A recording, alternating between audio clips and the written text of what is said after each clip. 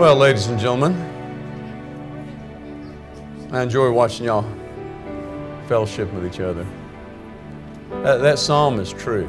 133rd Psalm, it's good and pleasant when brethren dwell together in unity.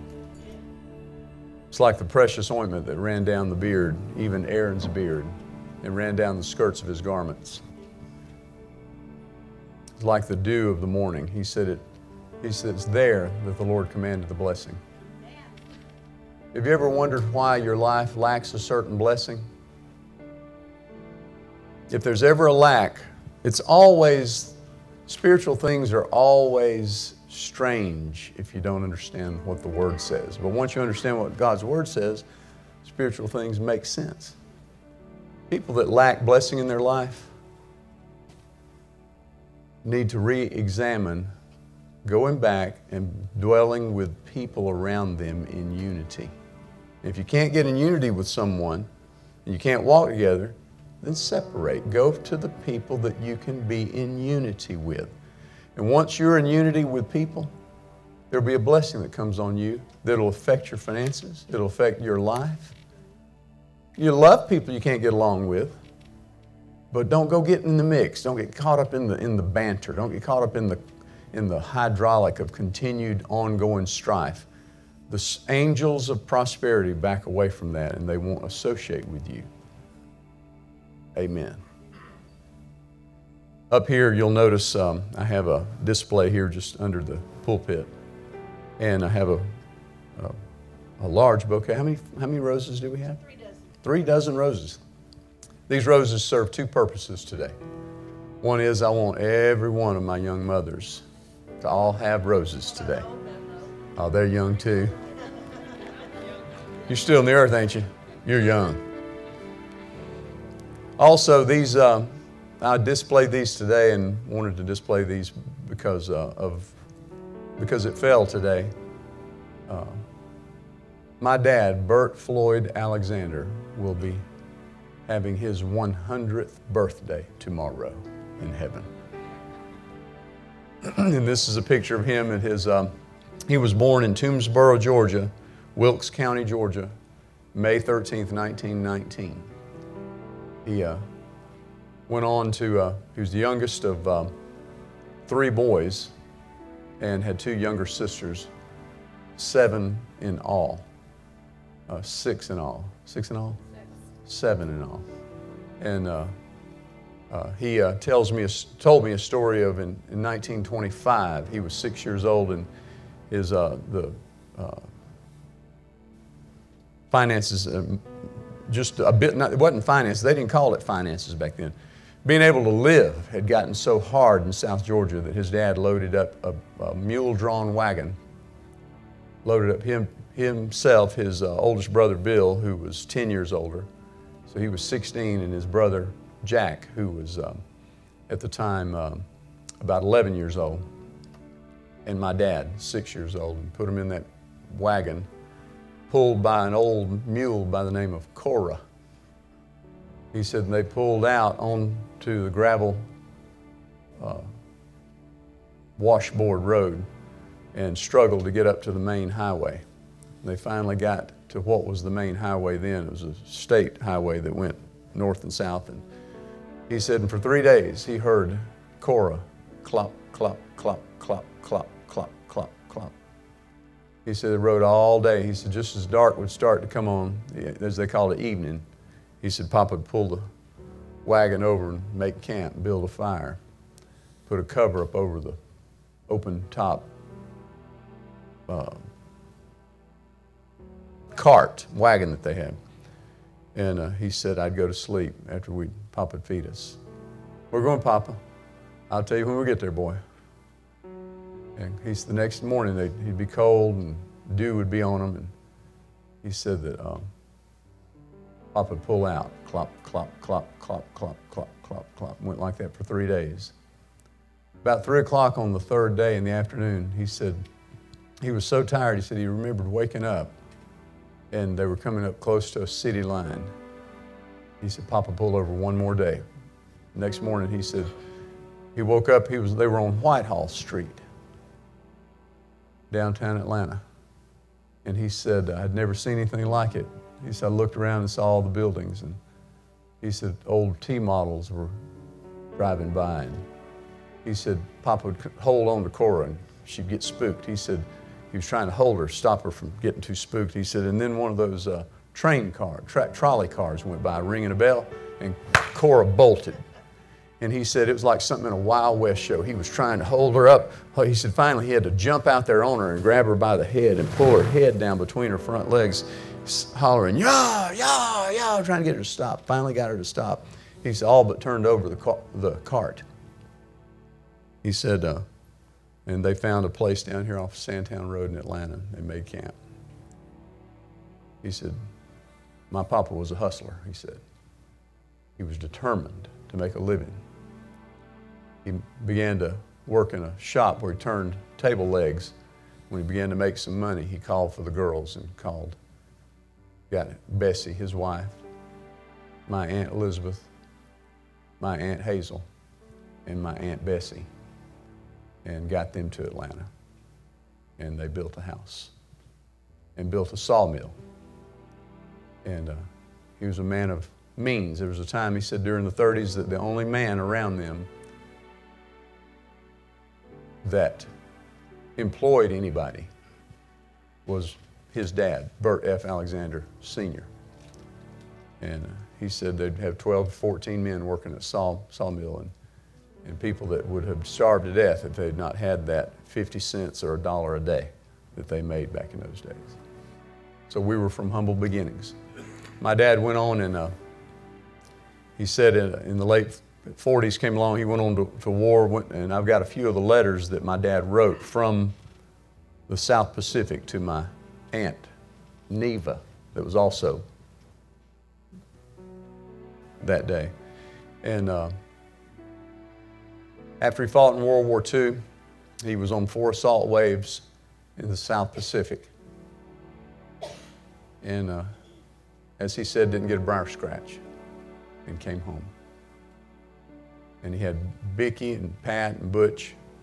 And after he got home, they had Linda Kay, who lived 3 weeks, and then they had Grady, and then my sister Wanda. And in time, some years later, they had me in 1959.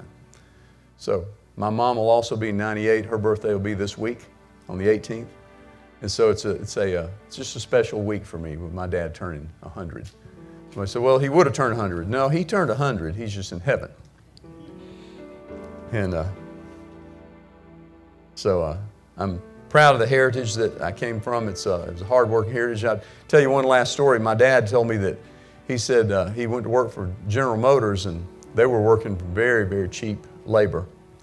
He said, but Dad said that he wanted a factory job. He said he'd worked in the fields all of his life and didn't want to just bake in the sunshine and try to plow hard dirt the rest of his life. So Ford Motor Company came calling and said that they had jobs. And he went up on the bridge at Ford Motor Company, and every morning if you got your name called, you went in for an interview. If you didn't, you had to come back the next day. So he said every morning at 5:30, he would be on that bridge waiting. He said one morning a man called. He said, Alexander. He said, I walked in, a man sitting behind a table. He said, hold your hands out. He said, I held my hands out like this. He said, turn them over, son. He said, he looked at my hands and felt. He said, yeah, you look like you've done a day's work in your day. He said, follow that man right over yonder. He said, they put me to work. He said, I got home and he said, my mom asked me, he said, Bert, did you get a job today? Yes, I sure did. They gonna hire you? Yes, ma'am. How many hours? They work 8 hours a day, sometimes 10. What do they pay? He said, $1.29.5 an hour. He said, Mama looked at me and said, son, do they pay that to you every hour? He said, yes, ma'am. He said, a few minutes later, he looked at her and tears were dripping off her cheek. Her son had made it. He later went on and retired from Ford Motor Company and was always a Ford man. Loved factories, loved work, loved forward motion. Prosperity is a godly thing, ladies and gentlemen.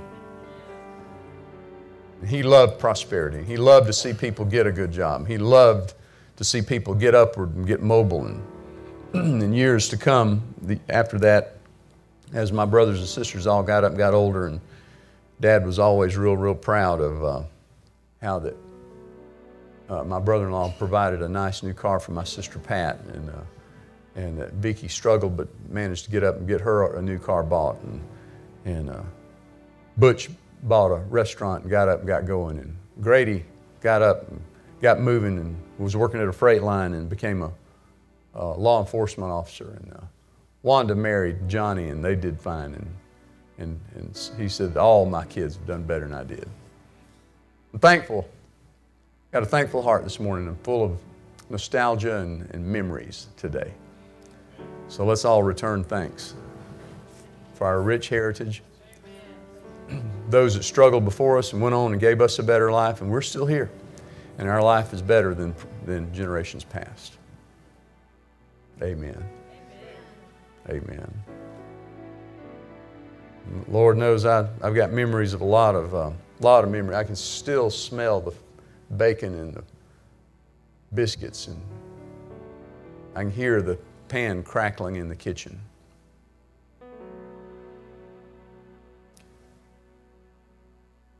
We had a wash machine when I was a kid. We'd have a dryer. Mom would go out on the clothesline and start hanging up clothes. I'd hand them to her, and she'd hang them up, pin them. And when the clothes get so heavy, the clothes start dragging the ground, she'd take a stick that she'd found that had a fork at the end of where the limb came out.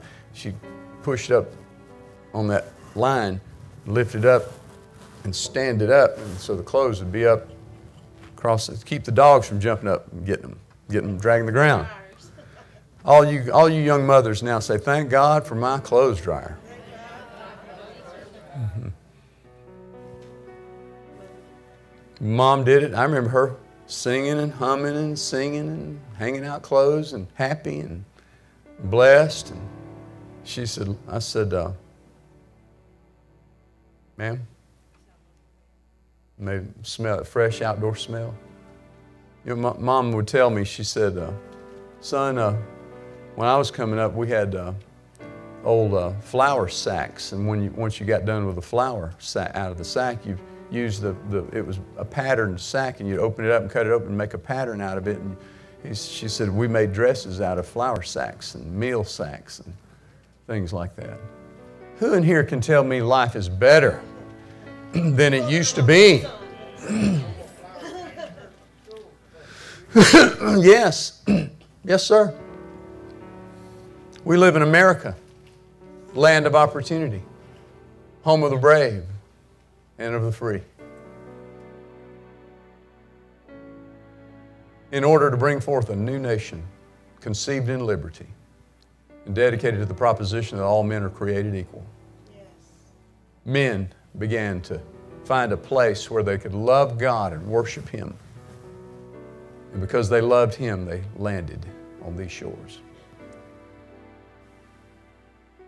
They had no idea what we would become. If they were to see it now, it'd be beyond anything they ever imagined. God has shed His grace on America. And so as for us, the Alexander name moves on. It was a Bert Alexander by another Bert Alexander who was given birth to by a Nathan Alexander who was given birth to by a Joseph Alexander, by a John Alexander, by another Joseph Alexander, all the way back to an Oliver Alexander that came over in 1750 from Innsbruck, Ireland, McIlvaney County, a 20-year-old kid, because there was just nothing to be had in Ireland. Landed, best we know, in the shores over near Maryland, and came down to Virginia and then dropped down to South Georgia where it was warm.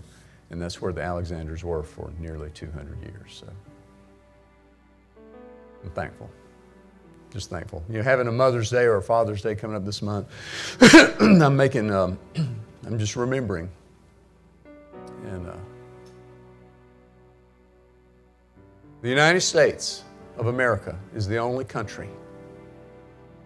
Unlike Israel, God created Israel and put Israel together because He loved Israel. But America was founded because men loved him. Make no mistake about it, he'll protect our nation. It's when we need him the most that he'll raise up a man like he did with Roosevelt. When we needed him the most, he'll raise up a man like he did with Reagan. When we need him the most, when the nation was about to tip over into what is the default setting called socialism, he raises up another man.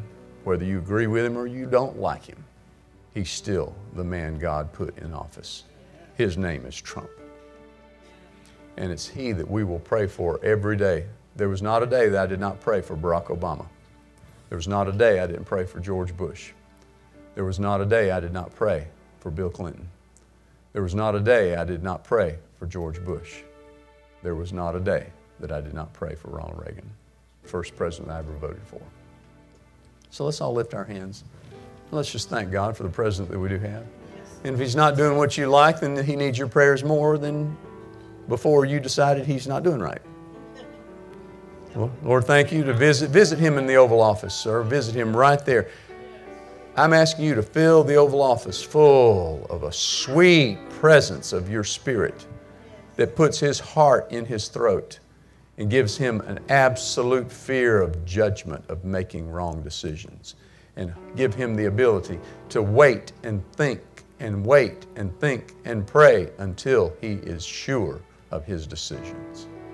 And then I'm asking you to put people all around our president that will do your will. And if those are unwilling, remove them and replace them with those who are willing to do your will. Keep his family healthy. Keep him safe. In the name of the Lord Jesus, we pray. Amen. All right. Mr. Alexander?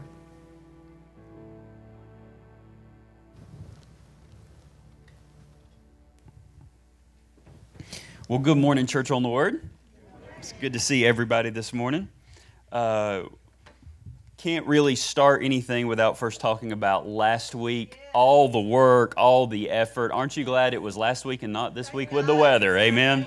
But to every single person, there's no way we could name every person that helped. We'd have to just go down the line and thank each individual person that's here to pull off what we did last week. But to anyone that helped, if you came, if you brought somebody, if you came for the first time last week and you came back, whatever the scenario is, thank you so much for your help. I think it went off very, very well. And why don't you just give yourselves a hand real quick. And yes, we still have the balloons up. We're still celebrating, in case you didn't know. I mean, why not, right? 25 years, that's something to celebrate.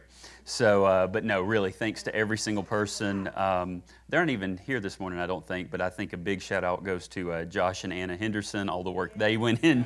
And I mean, he was still out running around, returning cornhole boards and all kinds of stuff after we were well done with everything, because he came and brought mine to my house.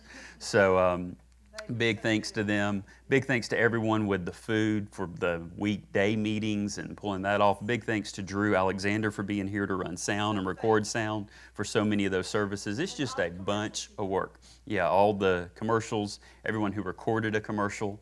Again, it's just something, and what we've learned about church is when you do something like that, that's not when the work's over, that's when it starts, right? Because now we have people to follow up with, and people say, hey, we got to go back and look, what can we do better, and all that kind of stuff. So don't think you're out of the woods yet. We can still use some more help. But no, really, thanks to everybody for last week. This Wednesday, we're back to our regular schedule. Our free supper begins at 6 o'clock, and we have our adult Bible study and Kids on the Word at 7. Our new playground is here. We've had a ton of people ask about the playground. I think the concern was we might not have it put together for the celebration service last week. That was never the plan. That wasn't on the agenda with everything we had going on, but we do need to get the playground assembled. If that's something you can help with or would like to help with, please let Lynn Lewis know up here on the front, and we're going to figure out a time because it's probably going to take more than one person or more than two or maybe more than 3 or 4 or 5. So. Yeah, a whole bunch of work and effort, but hey, it will serve the children here at Church on the Word for years to come, so it'll be worth the effort. But we're going to put all that together, hopefully get a game plan on that this week. Every time William sees me, he wants a playground As soon as we got here in the rain, they were like running outside in the rain to check and see if the playground was put together. So it would be a personal service to me for my son if you will go help us put that playground together. Sunday, May 26th, we're having a baptism service here. Please call the church, leave a message, let Pastor John or Janie know if you would like to be baptized. They'll give you instructions then, but we want you to bring a dark change of clothes and a towel. And again, we'll get into more details as we get closer, but that is May 26th, right around the corner, actually.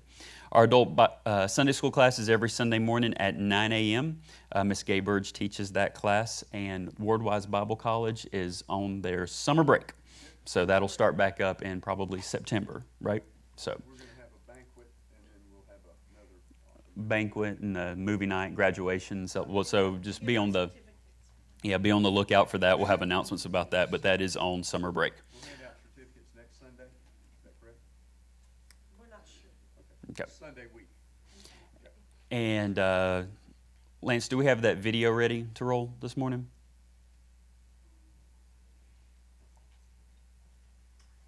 We do have a special announcement this morning, but we'll start with the video.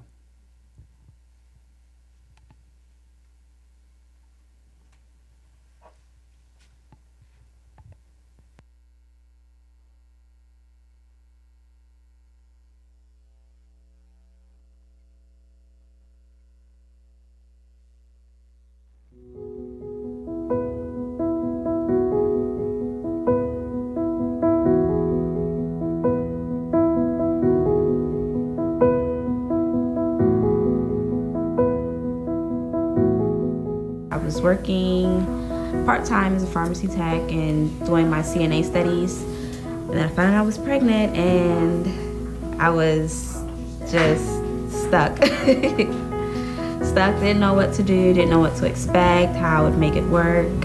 And I was just looking for answers pretty much.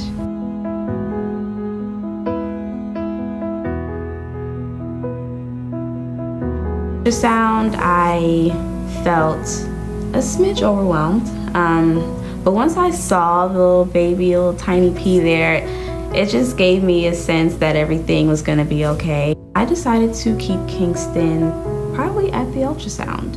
When I saw that little baby there, I knew that I had to be the one to protect it, so I knew there was no way I could go with any other option besides being a mother to him or her.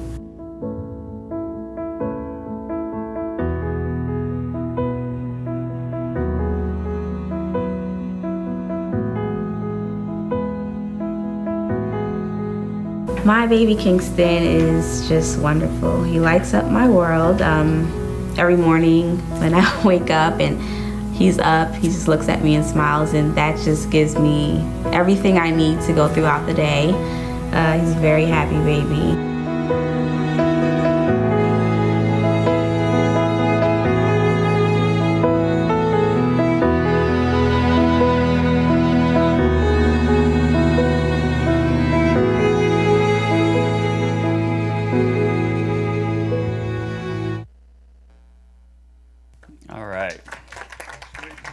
One of those.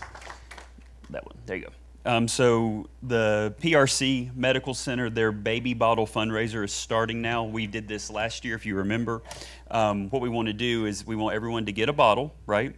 And we want you to fill it up with your change, dollars. If you want to drop a sack of hundreds in here, they wouldn't mind it. I mean, but guys, this ministry, and you've heard me talk about it before, but I think sometimes in Christianity in general, we all can, and you know, obviously we preach grace and mercy from here and we try to avoid judgment, and it's real easy to say, right? But it's also real easy to get caught up, and I think right now politically we get caught up in this debate, and if you think about it, it really is ridiculous, okay? Trying to, you know, you're right, well this and that, and there's this fight, and no one talks about the actual individuals that are going through the crisis pregnancy. Make sense? In Scripture, remember when Jesus spit on the ground and made clay, and the guy that had been blind since birth? See, back then, in that time, they thought that when a kid was born blind or maimed or there was some issue, they thought it was because of sin, either in the kid's life or in the parent's life. they sinned in the womb, and that's why he was blind. Or the parents sinned, and that sin transferred to the child in the womb, and that's why the kid was blind. So they were looked down on. They were shamed. These were not good people in society because the child was born blind. And when Jesus healed him, remember the Pharisees, they were trying to figure out, well, was it because of this kid's sin or was it because of that mom's? And Jesus said, I'm not even talking to you about that. He didn't even address that. Make sense? And what Jesus was saying is that this child right here hasn't seen since he was born, but now he can see. And his story was, I once was blind, but now I see. Amen? These people, there's people in our county right now, there's people that you know that would not be here if it were not for this ministry in the county. And it's not because they sit around and argue over what you should or shouldn't do. They actually go out and help these girls that are having trouble trying to figure out what they need to do with this pregnancy. Make sense? That's what the church body should be doing day in and day out. I follow a Facebook group, and people were arguing about some tattered old American flag hanging at one of our ballparks. Like, oh, the county can't even keep up with the flags. And, well, you know, they're busy. And they're arguing. And then one guy actually went out and just changed the flag and posted a picture. Hey, we changed the flag. Well, right, just went and solved the problem. Why can't we go out and solve the problem? Amen. This ministry is a problem-solving ministry. This ministry is they're out there, and we're not looking at people as statistics. We're not saying this many percentage of people get abortions. We're not saying this many percentage of the kids that are born into poor households have a higher likelihood of drug addiction. We're helping this one individual. Make sense? We're giving Kingston a shot that he never would have had because of this ministry. And you can support that ministry today. You can support that ministry this week. So we want to pass out the bottles now. Is that the plan? All right, so anyone that wants a bottle, if you'll please raise your hand. Allison is going to bring you a bottle. Allison is not a child that wouldn't have been here without the ministry. We just want to put that caveat out there. She would have been here anyway. But no, y'all, this ministry is just, it's special. We were actually... I say we, I was probably, 6 years old or 2 years old or something like that, but we were part of the church that helped birth this ministry in the county, right, when it first started. So it was a different name then, wasn't it? It was the Crisis Pregnancy Resource Center. Right, a little bit different, but it's the same exact people, same ministry, and yeah, I know. That's how we've always been trained to say it. For years, you hear the announcements and things like that. Pregnancy Resource Center. Yeah, okay. We're out of bottles. Well, here, we got one right here. So, yeah, we'll get more bottles. There'll probably be people that want them next week. That'll be fine. Come back next week and remind us. Joy works for the pregnancy center right here, and she'll bring some more next week. And then tell them who they're. The bottles are due back on Father's Day. So we run Mother's Day to Father's Day.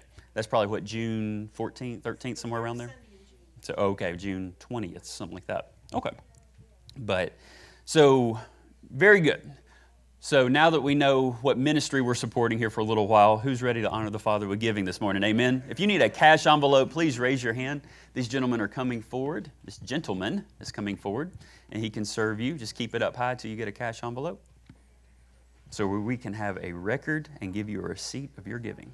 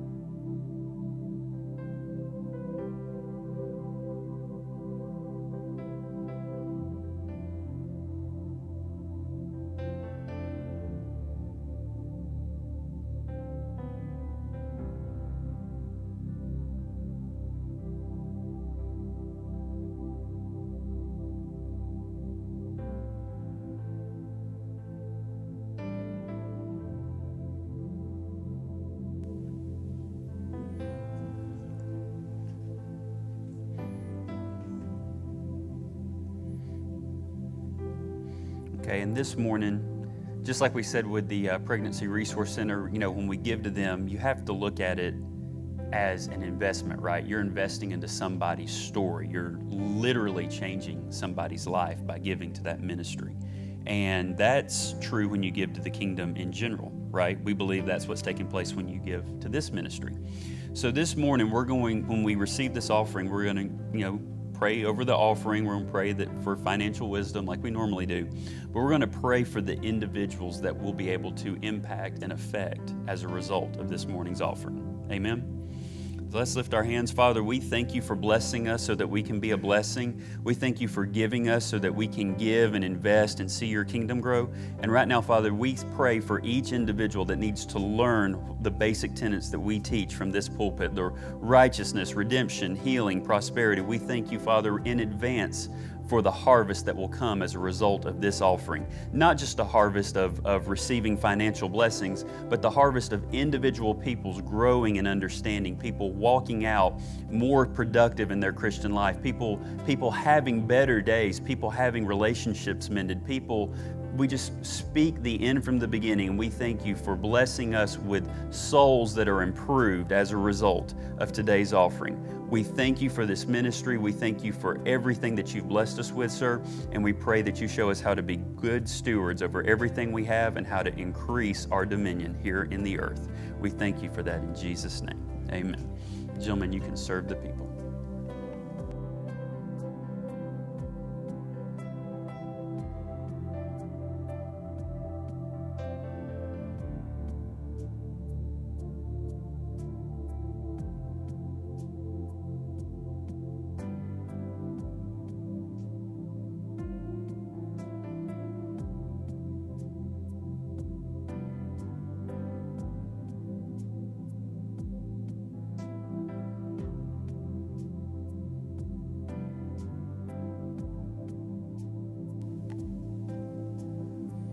Kids on the Word and junior youth can be dismissed at this time.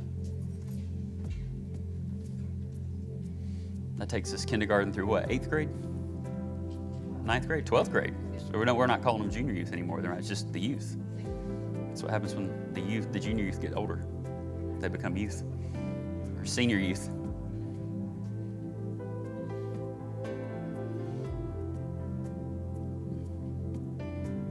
I was asking Andrea this morning if she would still love me when I got older, and she said, I think you're already there. I was like,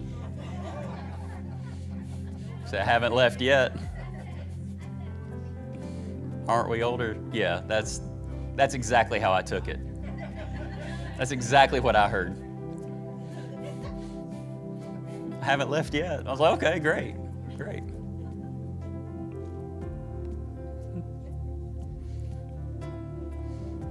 That's what happens when you have a kid going to high school next year.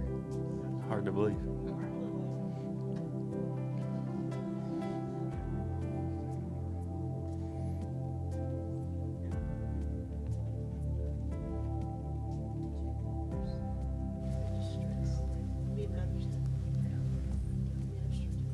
Two?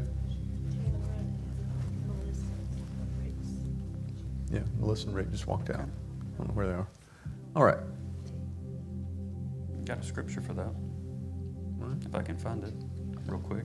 Is that all right? Yeah. Made me think about the letter that Donna was. Did y'all know that Jesus wants to comfort mothers that are in distress? Yes. I think it's in John. Yep. You talk about a mom in distress. When Jesus was being crucified, it was an open punishment, and people saw what was taking place. That was part of it. And we know from Scripture that his mom was there watching that take place. Can you imagine what that would be like? Can you imagine the emotions and the stress? And to make it even more gut-wrenching, but y'all, people go through gut-wrenching stuff every single day, right? We know that. And the Scripture speaks to that. This isn't just something that we play and do and we're happy and we raise our hands, but it doesn't really apply to real life. It applies past the worst thing you've ever heard. Makes sense? And in this scripture, as best we can tell, people that, really study this probably as well as we all should, we think that Jesus is, not his real dad, but you get the idea of the dad that raised him, Joseph. We're pretty sure he passed away somewhere between Jesus' first and second year of ministry on the earth.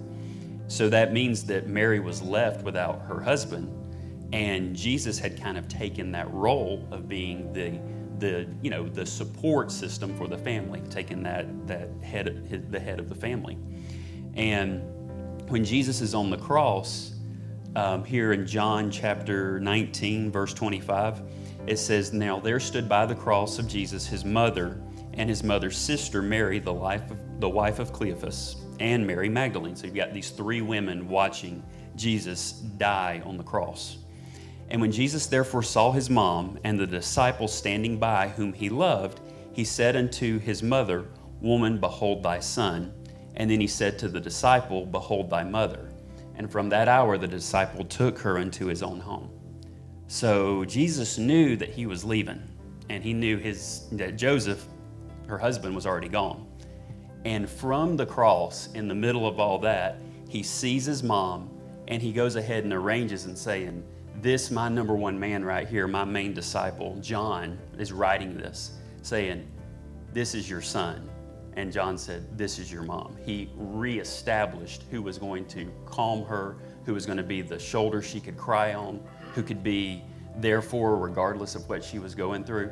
And she had to be in the worst throes of agony a mom could ever be. Yeah. Make sense? Yeah. So if Jesus is able to provide that calming effect and that support for his mom, he's no respecter of persons, and he can provide it for you, no matter what you're going through. Amen? So just know on this Mother's Day, yes, it's celebration, and some people, it's tough because we know you've lost moms or you've lost things, and there may be relationships that need to be mended. Just put your trust in him. Amen? Amen. He will find a way. He will find someone. John had no idea what was going to happen that day. He didn't know he was gaining a mom when all that was taking place. And Scripture doesn't record it, but I'm confident that he was a phenomenal son to her until the day she passed away. Amen. Amen. And I mean, think about after Jesus died, right? They were probably trying to find the body, and did he really raise from the dead? And they're walking around killing his followers, and she gave birth to this, what would have been at the time, most wanted, right? Fugitive list, this terrible person. And he was there to guide her through that, hold her, listen to her stories, be there to catch her tears, be there to support her on the good days. And that's the Savior we serve this morning. Amen. Amen. So whatever you're going through, just know that Jesus has it, and his heart is towards you. His heart is towards mothers. And I think it's a special day where we can know that aspect of the story as well. Amen. Well, we can go home now. That's a good message. That's a great message. My goodness. Should have just let him preach. John, Yes, sir. no doubt, he doesn't know it yet, but he's going to make a wonderful pastor. Yep. I agree. This front row is completely empty. Why have we abandoned the front row? Why don't we take that front row away and then y'all be on the front row? Face y'all. Everybody comfortable? One fan and one covering up. Let's all lift our hands for just a minute and thank you. Larry brought his mama. Thank you, Lord Jesus. Thank you, sir. Just a few more days in the earth. And we'll go on to greater things. We're not done yet. Just a few more days. We'll go on to greater things. But right now, we're not done yet. We got things to do. We've got people to see. We've got people that have needs. We have people that need to have hands laid on them. We have people yet that have need to be blessed in the earth. And here's where our power is in the earth. Amen. Amen. I hear it twice now. Fear not, little flock. It is your Father's good pleasure to give you the kingdom. Everything you need.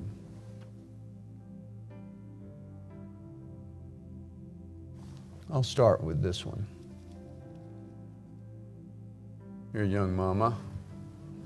You got 4 boys that you have raised. I think that deserves a rose. I'll let you have that through the service, and I'll hand these others out at the end of the service. Take a Bible. Turn to the 5th chapter of the book of Mark. I'll show you something and we'll be dismissed. This message is adult content. It might not be suitable for some children. So if you're a child and you think this would be overly for your sensitive heart, then we have a children's church available for you. This is adult content, but it's where adults live. Mark 5th chapter.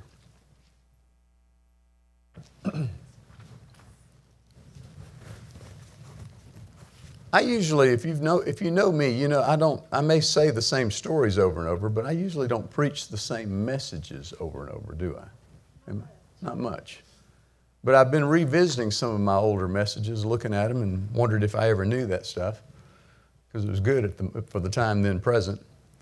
And so we revisited some of those things. Of course, when you go through a 25-year celebration and look back, I've looked back on what he was teaching us and what the theme of the Holy Ghost was for that first 25 years as he's moved among us. And so that's why I brought some of the same messages that I had preached in the past during that 25-year celebration. Today I've revisited another one that I had taught, and I want to talk about it again because it is just so where we live. How often do you see people live realities that we don't talk about much in church? Let me say it again. How often do you see us live realities that we don't talk about much in church? Very often. Mark chapter 5. Father, thank you for the written word. Stretch your hands and ask the Lord to use me this morning. Ask Him for strength to speak by His Spirit to you so that you can hear by what He has to say, not what I say. Lord, I receive the prayers of my brothers and sisters. I ask you to connect our hearts, my heart to theirs, my words to their ears, and hear what you have to say in what we speak and say today. In Jesus' name, amen. 5th chapter of the book of Mark, beginning in the 21st verse, I believe it is. Mark chapter 5. Verse 21, when Jesus was passed over again by ship unto the other side, much people gathered unto him. And he was nigh unto the sea. And behold, there cometh one of the rulers of the synagogue, Jairus by name. And when he saw him, he fell at his feet and besought him greatly, saying, My little daughter lieth at the point of death. I pray thee, come, lay thy hands on her that she may be healed, and she shall live. Jesus went with him. Everybody say, Jesus went with him. Jesus went with him. And much people followed him and thronged him. And a certain woman which had an issue of blood 12 years, and had suffered many things of many physicians, and had spent all that she had, and was nothing bettered, but rather grew worse. When she had heard of Jesus, came in the press behind, and touched his garment. For she said, If I may touch but his clothes, I shall be whole. And straightway, I like that, straightway the fountain of her blood was dried up, And she felt in her body that she was healed of that plague. And Jesus, immediately knowing in himself that virtue had gone out of him, turned him about in the press and said, "Who touched my clothes?"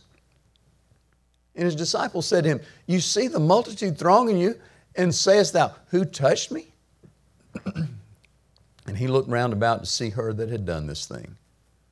But the woman, fearing and trembling, knowing what was done in her, came and fell down before him and told him all the truth. And he said unto her, "Daughter, thy faith hath made thee whole. Go in peace, and be whole of thy plague." And while he yet spake, there came from the ruler of the synagogue's house certain which said, "Thy daughter's dead. Why troublest thou the master any further?" As soon as Jesus heard the word that was spoken, he said unto the ruler of the synagogue, "Be not afraid, only believe." And he suffered no man to follow him, save Peter, James, and John, the brother of James. And he cometh to the house of the ruler of the synagogue, and seeth the tumult, and them that wept and wailed greatly. And when he was come in, he said unto them, "Why make ye this ado and weep? The damsel's not dead, but sleepeth." And they laughed him to scorn. But when he'd put them all out, he takes the father and the mother of the damsel, and them that were with him, and entered in where the damsel was lying.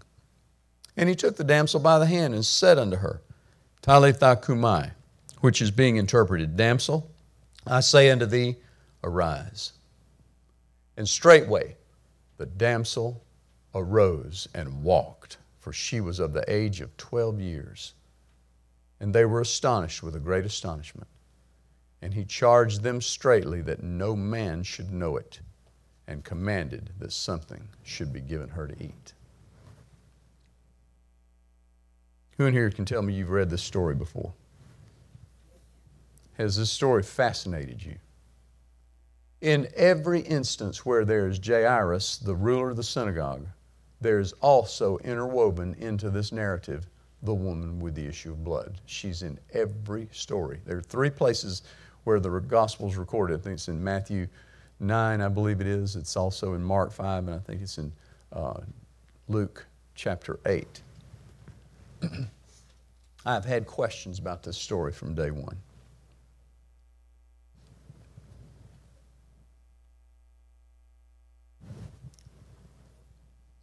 Questions I've had concerning this story are this. Verse 23. Little daughter? She's 12 years old. It's not like it's a 4-year-old, a 3-year-old toddler. He said, "This is my little daughter." What do you know about girls that once they get in about 10, 12, 11, 12 years old, what do they start doing? And they start growing faster than the boys, don't they? Typically, a 12-year-old girl is about almost at the size she's going to be in her adult years. So why is she called a little daughter at 12 years old? That was a question I had.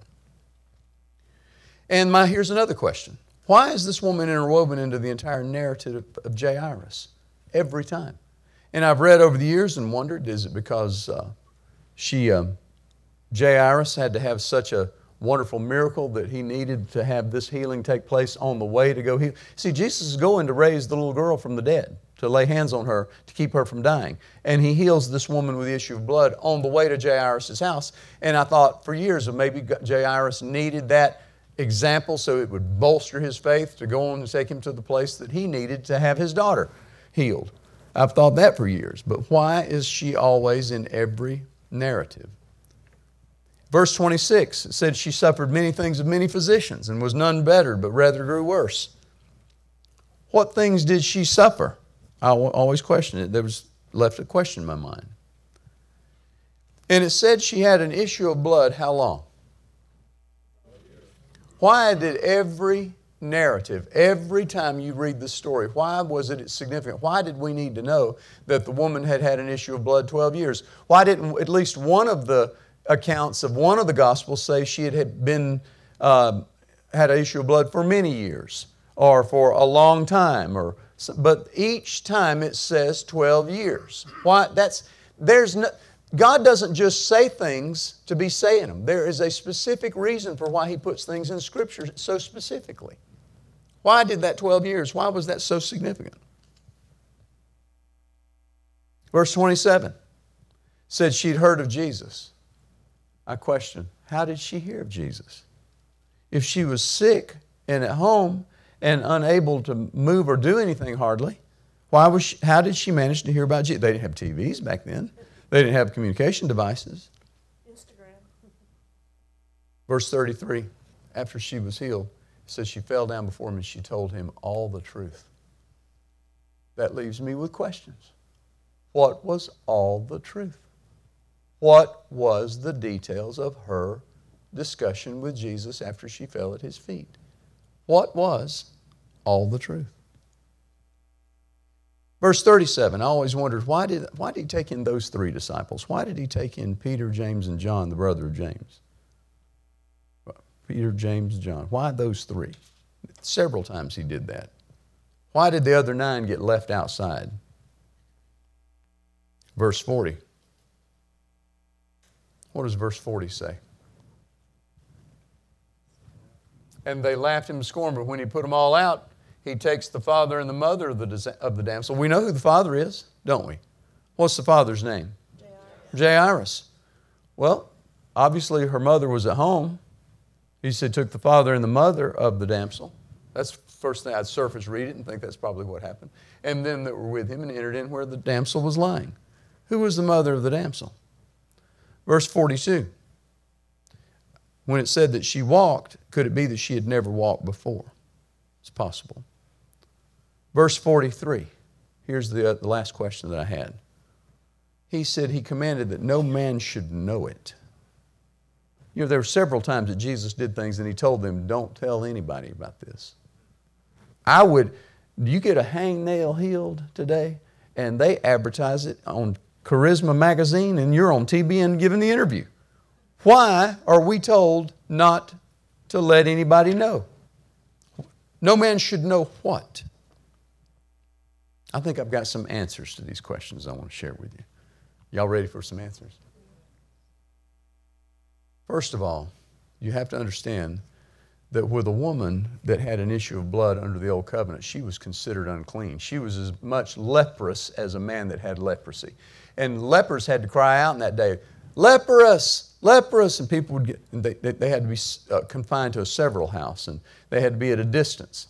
And a woman with an issue of blood was told to be separated. She was an outcast. Jay mentioned it, how that people were considered outcasts that had these issues and these problems. A child born blind must have had parents that had sinned. In fact, that was the question in John 9. Who sinned, this man or his parents? And so there was a big social ill that's in stigma tied to this woman with the issue of blood. And with that said, let's go back to verse 23. He said, my little daughter. What is the deal? Why is she little at 12 years old? She was underdeveloped. This girl was born premature. Verse 25. Ladies and gentlemen, let me read back over the story again with you here and look at something. My sister Vicki told me that in school, in high school in the 50s, if you smoked a cigarette, you were the scum of the earth. And if a girl got pregnant, you were unfixable, irreparable, and you had that stigma on you for the rest of your life, and you were outcast. And all the parents of the children in the school let the children know to stay away from her. She got pregnant out of wedlock. She got pregnant unmarried. It was always her fault. Nobody really got on to him. I guess these girls got pregnant, by themselves. But verse 25, let's look at that again. I'll show you this. A certain woman which had an issue of blood 12 years. Let me remind you, how old is the little damsel? 12 years old. The little damsel's 12 years old, and this woman with the issue of blood is not identified as the child's mother. But I'm revealing to you, ladies and gentlemen, this was the mother of the damsel. You listening to me? The reason why God put this in here 3 different times in the Bible, talked about the woman with the issue of blood, 12 years, talked about the damsel, the little girl born who's 12 years old, is because He is saying the truth without just airing the dirty laundry. Isn't it wonderful how God can get the information over to you and not, He didn't say, but here came her mother. No, He didn't say these things. He just said this woman with the issue of blood, 12 years here. And then let's go to he said she had suffered many things of many physicians and spent all she had and was nothing better, but rather grew worse. When she heard of Jesus, came in the press behind and touched His garment. Here's the other answers that I believe that'll do you good. Verse 26, I believe she dealt with blackmail. I believe she dealt with threats of exposure. She had bled since the child was born. And she was dealt with negatively, and I believe that back then, not only the physical physicians were not just the doctors of physical bodies, they were also doctors of the law. The doctor of the law of Moses also was known to be the doctor of physician care. And so she dealt with having to be the few that knew what really happened to her. She was kept, probably had some financial well-to-do position in her life at one time because she spent all that she had. There was a time that she had something to spend. And so she was exploited for financial gain and then blackmailed. How'd she find out about Jesus? Jairus is the one that informed her. He came in that morning. Here's a young ruler of the synagogue. How long had it been since the child had been born? 12 years. I tell you, ladies and gentlemen, Jairus had an affair with this girl. And what happened? He came in that morning to her house. Can you imagine this girl with dark circles under her eyes, skinny, anemic, bleeding, can't even operate in society. And the daughter's back in the back bedroom. And she's at the point of death. She's now shallow breathing. He came in that morning and he said, look, I know we've been trying to hide this for 12 years. Yes, I appreciate you've been trying to keep my position as a ruler of the synagogue. And it'd be terrible to let that get out. But my God, we're at a place now where the child's going to die and you're going to bleed to death. What good is it if I saved my job then? Listen, let me tell you this. There's this man named Jesus.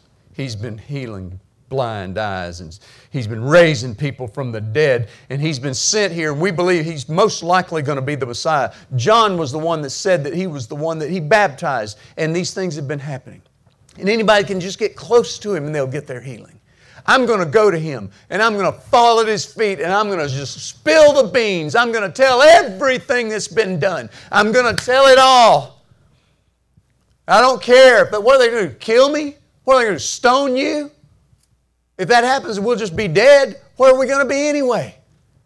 I'm going to go out there right now. I'm going to go and I'm going to get him to come back here and put his hands on her and she'll live. You watch. All he's got to do is touch her and she'll live. He took off out the door, took off running. What he didn't realize is she had heard of Jesus from Jairus, and it bolstered up a faith in her, and she took off right behind him. And Jesus falls at Jairus' feet. Y'all, I'm fixing to tell you something I'm telling you who our Jesus really is. He's not the Jesus of church. He's not the Jesus of religion. My former bishop's dad came to me one day. We were talking about some of these things, about how that Jesus is just not what people had preached Him to be. He's a man of much more mercy and forgiveness. Mercy teaches real good, but until it comes time to express that mercy to somebody we don't like or don't think deserves it, then that mercy doesn't preach real good, does it? I was telling Bishop Swilley's dad, Jimmy Swilley, came to me after a meeting we had. He motioned me out into the hallway. He said, of course, if you knew Jimmy Swilley in the day, when he had this blustering voice, sounded like the voice of God. He would talk like that. He said he was in a church in Columbus where he pastored the largest Assembly of God church in Georgia.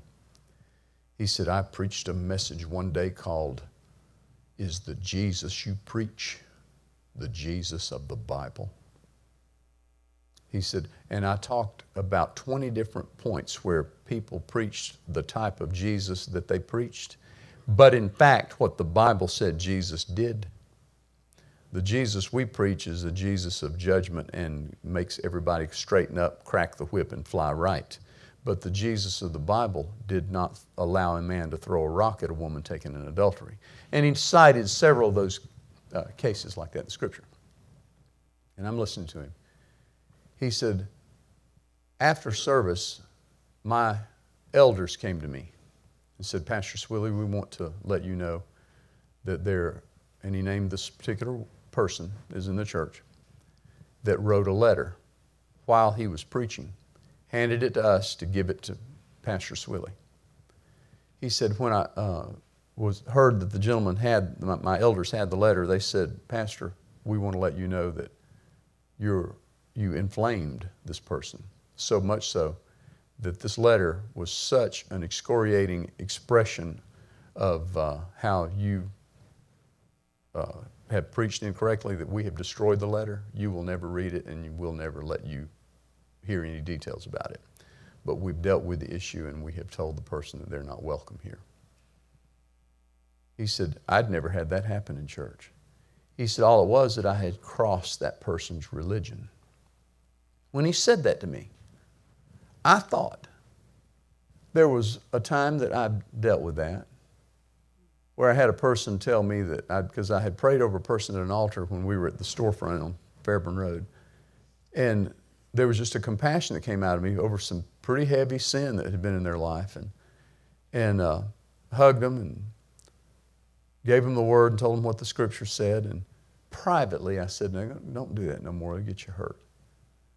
And but I got a letter from a person that told me that person that I had you acted like that they were just the immaculate conception, that they were perfect and nothing was wrong with them, and you just need to know that there's much about them that you don't know, and their life is they began to tell me a lot of details in the letter, not real fine point detail, but they had lied, they had cheated, they had stolen, and a lot of these different things, and you don't even deserve to be a pastor. You don't even know what these people are.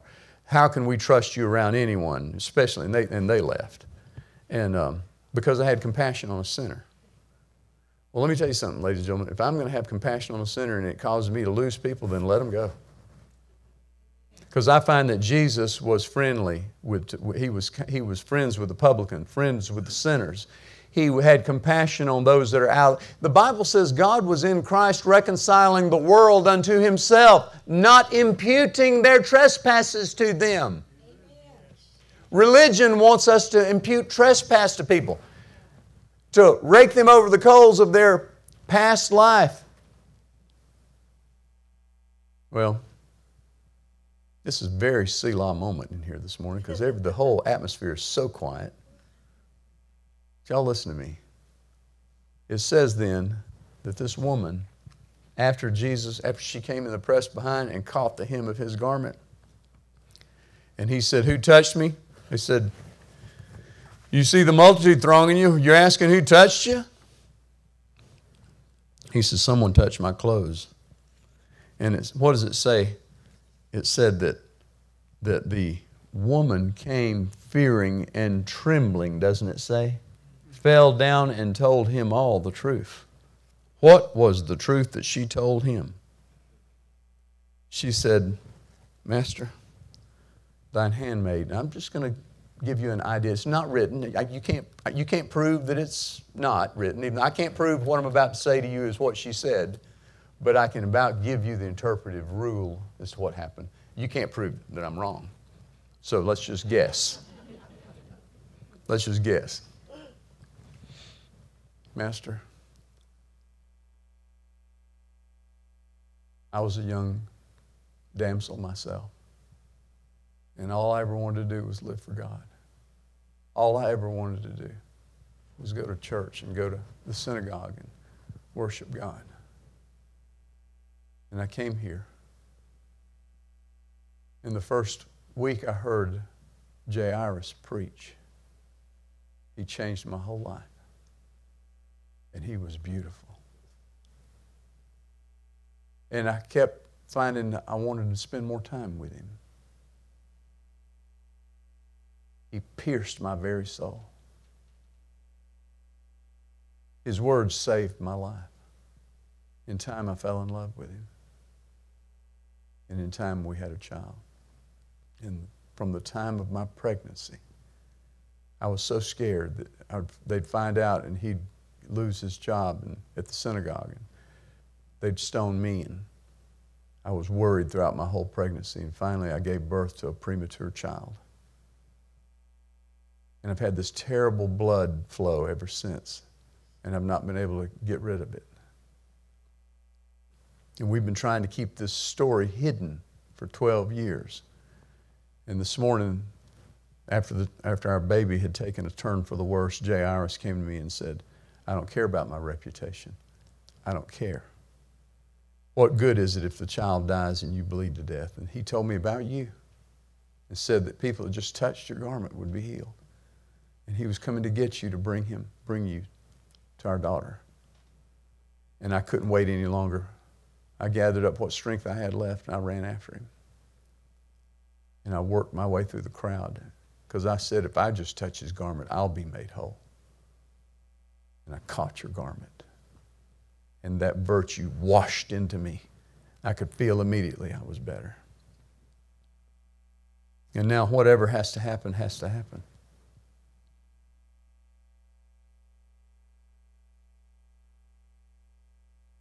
Call it sin.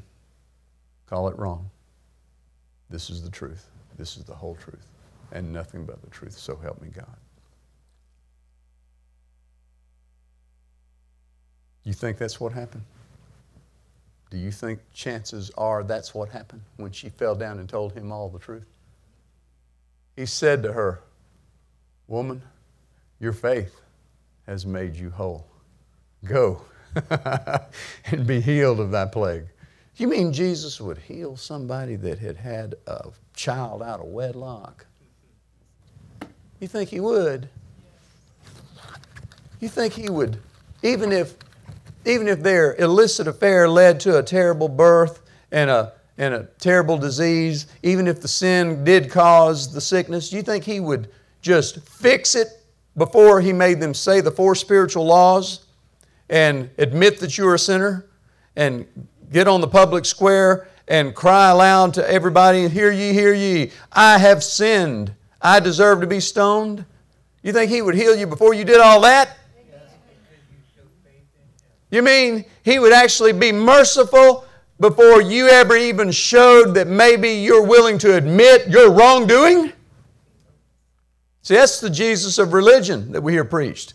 But the Jesus of the Bible saw a person that had faith and fell at His feet saying, whatever it is I've done, my daughter is lying, little daughter is lying at home almost ready to die, but if you come and lay your hands on her, she'll live. And he got up and went with her. And on the way, the child's mother came, and he didn't even minister to her. She just caught his garment because she had, say it, she said with her mouth, if I just touch the hem of his garment, I'll be whole. And just by saying it, and she'd heard Jairus, that a man that she still trusts every word that comes out of his mouth, no matter how their life has turned out, no matter how illicit it was, no matter how wrong it was, she still loves the man and believed what he said about Jesus, and she caught the man's garment and that washed through her and made her whole of that plague. That's the Jesus that we know, ladies and gentlemen. I can serve that God. That's the one I can serve. She lost her self-respect. This man will not talk to me. I'm dirt. I'm not going to be told I'm dirt. I can touch his garment. That's That's how good he is. They had to know. I had a girl come to me recently from Tennessee to tell me that she was pregnant. She said, but I don't want you to tell somebody who's in authority over her. I said, well, I don't have to tell them, but why are you telling me? She said, because I knew you wouldn't judge me. God Almighty, if in my ministry, in the life that I'm in the earth ministry, if that's my reputation, then so be it. I don't care for another reputation. Let my reputation always be that people would come to me and say, I knew you wouldn't judge me. My God, I can't think of anything any better. I can't think of anything I'd rather hear from anybody other than just to say to me, I knew you wouldn't judge me. No, I won't. Why should I judge you? I didn't die for your sins. I didn't raise from the dead for your justification. I have not ascended to the right hand of the Father. And so until I do, I'm not going to judge you. Well, here's what I have to say today, and then we'll close up. He said he took the mother and the father of the damsel and went in with Peter, James, and John, and the rest of them were all put out. Do you know why everybody was all put out? Because they're all waiting to qualify whether or not this that he's about to do should take place. Even 9 of 12 disciples had a little problem with it. Simon, the zealot, was very zealous of the law. So they all get out. When we can all get to where we trust that it just may be that the mercy of God and the anointing of God will flow,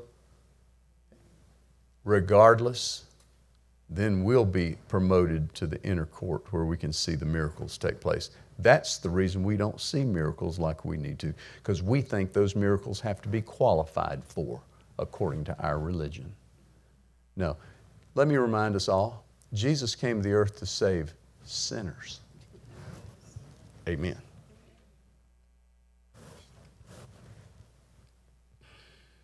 She just told him the story of the affair.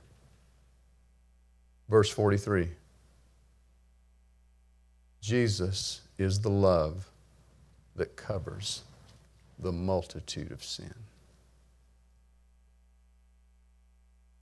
It's 11:45. I'm going to offer you another little narrative that may or may not be true. But I love to imagine, because as I get older, I'm realizing that heaven's pretty close. Now is my salvation nearer than when I first believed. Hey, I got kinfolk, more kinfolk in heaven than I've ever had. And more and more I have people that I talk to in the earth that are now in heaven. When I was first born, everybody I knew was in the earth. Now, a lot of people I know are in heaven. They keep moving on. And so it kind of, whether I believe it or not, it is dawning on me that, I may join them one day. Chances are. So with that said, I'm thinking that don't you think that there's going to be a great party once you get there? Don't you know there's kinfolks and relatives going to meet you at the gate? There's a person I know that went into a vision, a very clear open eye vision, at the time that Oral Roberts had died. He said he was on a big ship, and he said it was a cutter that was moving along at a fast pace and slamming onto the ocean. He said, I was out near the bow. He says, a bunch of us were on this boat. And he said, it was crashing and cutting the waves. And he said, we kept moving until we came up to a shoreline. He said, and found a place to port. And the sound, the boat's horn went off like that, and they came to the stop and saw that shoreline. He said, beautiful, beyond description. A rainbow behind it. You could not even describe how beautiful.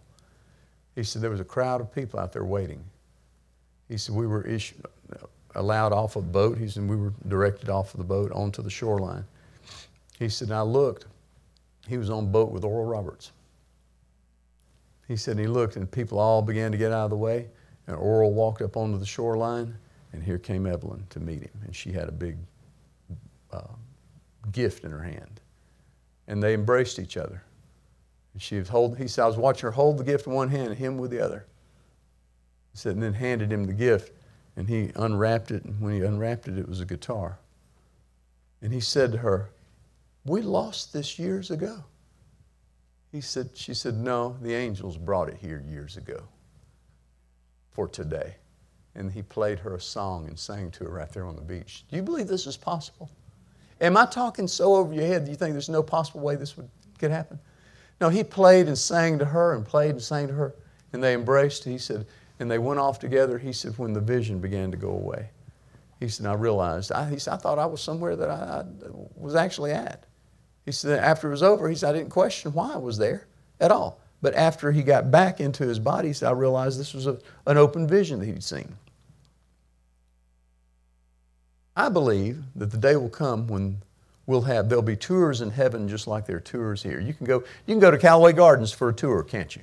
Get on a little open top car that drives, and you got somebody that narrates and got a microphone and tells you about everything, and you just go see all the beautiful flowers and all the settings there in Callaway Gardens. I believe we're going to see things just like that in heaven. I think there'll be a big open top bus and a bunch of people, and we'll be sent down the house down the road where all the prophets live and see the houses of the prophets. Then go by one of the sides of the gates where you see the names of the people that are written on the stones of the foundation of that great city wall.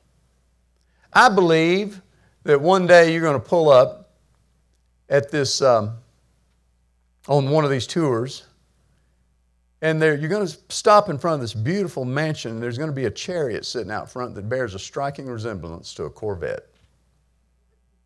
There's going to be a man standing out beside it, and the narrator's going to say, do you see this gentleman that's waving to you from his driveway?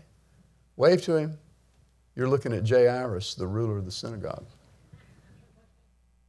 And about the time you see him and he's waving at you, you'll hear the door open.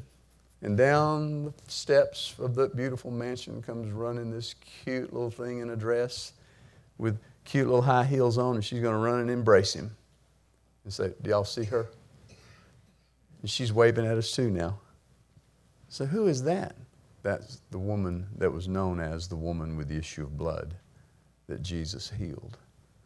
Remember that it says that if you were to write down everything, the narrator's still talking to us.